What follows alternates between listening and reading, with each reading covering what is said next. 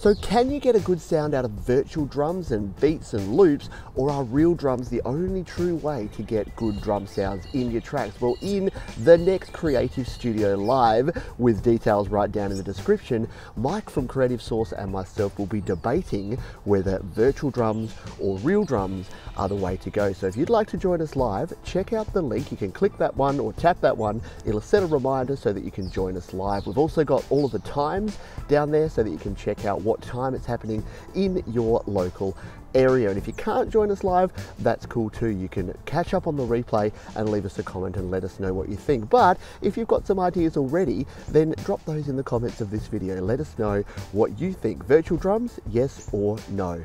Hope we can see you on the live show. Cheers, folks. Take care.